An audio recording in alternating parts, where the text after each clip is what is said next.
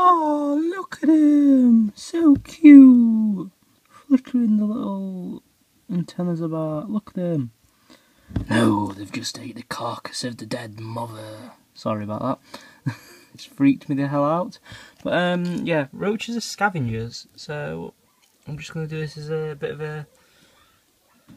Can I call it educational? No, let's call it educational. Me freaking the fuck out, so... That's just the carcass of the dead mother. And I just ate it, because it'll still have some calcium in it. I knew she was going to die, so I'm just going to take her out. Oh god. Oh, the legs fell out of my bed. Oh, I'm freaking the hell out. Oh god. No. Just get in the tub. Just get in the tub. Oh, the head's fallen off. Oh god, I'm freaking out on video. Oh god. I'm gonna be sick. I'm gonna go now. But yeah. Locust. Not locust. At least the other ones are alright.